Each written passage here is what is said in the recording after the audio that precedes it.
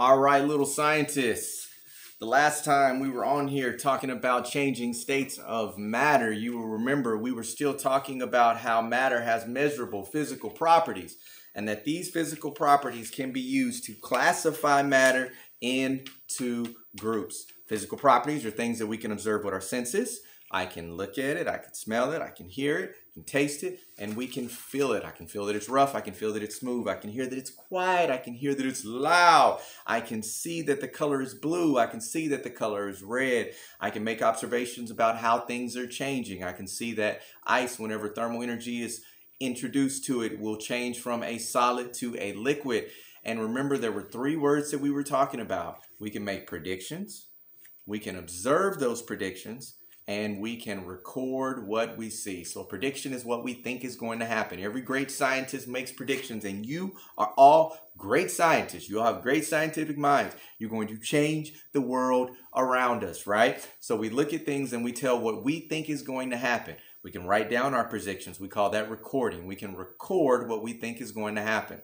After we record what we think is going to happen, what do? We have to do it. And so we're going to observe what we actually see happening.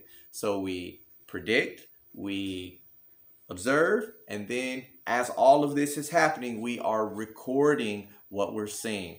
I'm recording the observations that we make. Now, we know that whenever we add thermal energy to an ice cube, that the ice changes from a solid into a liquid. The thermal energy, it decreases the temperature of the ice, changing it from a solid ice into a liquid water. The question we're going to ask today is, what happens if we increase the temperature? What happens if we take a beaker of water and we stick it on a hot plate and we increase the temperature of that water? Now I'm going to put my safety goggles on. Remember, we have our safety equipment. Safety goggles are made to protect our eyes.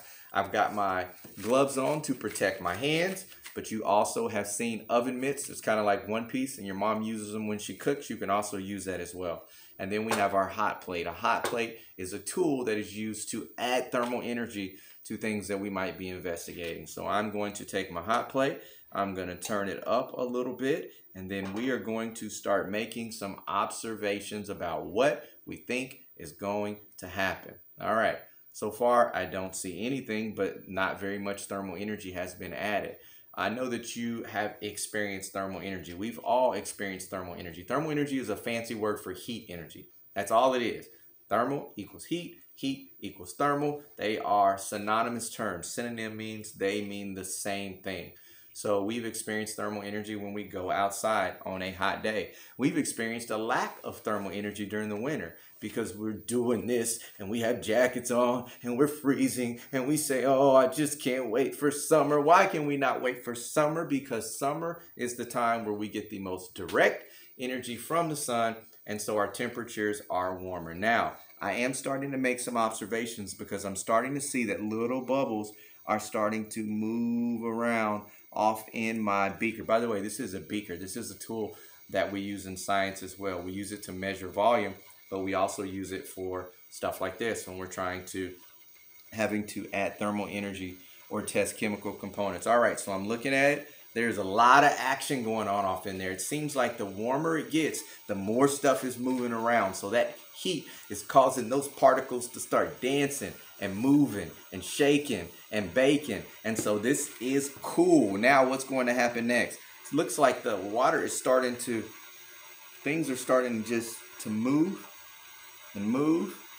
Okay, so there's definitely a lot going on inside this beaker. There's a lot going on inside this beaker because of this thermal energy. I'm starting to notice little bubbles are starting to form around the brim.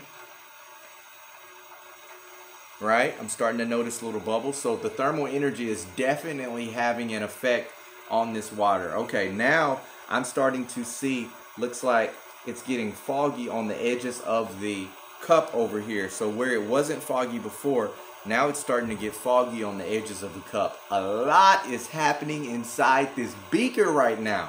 Okay, now I'm curious because I want to know, what do you think is going to happen if I continue to heat this beaker up? What is going to happen to the water that's in there if I continue to add this thermal energy? What are your thoughts? What are you thinking? What is your prediction on what you are going to observe if I continue in this process?